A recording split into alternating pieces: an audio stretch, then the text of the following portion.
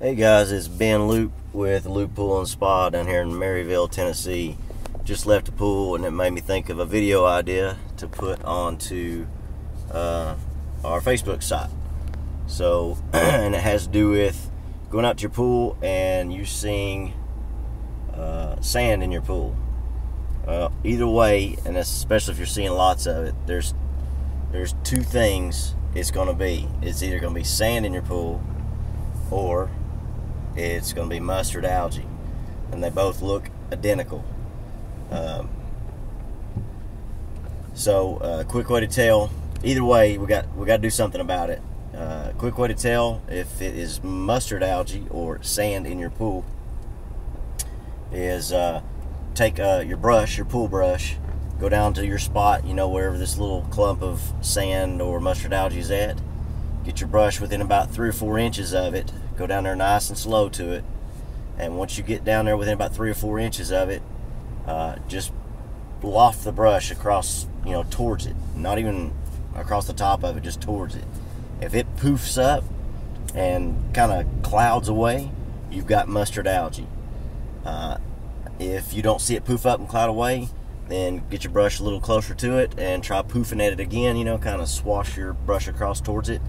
And if it poofs up in the clouds, it's still mustard algae. And then finally, if it still hasn't moved and you get your brush right up against it and you can push it and just push it around the pool, then you've got sand in your pool. Mustard algae is a tough algae to get rid of. Definitely get you a water sample, bring it in. They'll go through the process. You're going to look for phosphates and nitrates. We want to get those out of there because that's a great food source for algae. And get ahead of that mustard algae. And then as a process, this will be a short little video to go through to get rid of mustard algae, but the girls will walk you through it there in the store. If it is sand in your pool, then more than likely it's a broken lateral in your filter. So that's a whole nother process. You disassemble the multi-port or just the dome on top of the filter, vacuum out all the sand, and then replace those laterals, these little fingers that have slots and holes in them at the bottom of the filter. More than likely one of those has cracked or broken, and it's allowing sand to come into your pool or out your waistline or backwash line. And to be in a significant break, it's going to be big piles of sand. Tiny little bits, I wouldn't go through the expense of changing your sand and also changing those out if it's just little granules here or there, unless you just want to. Sometimes you're not even going to find it if it's just small little granules.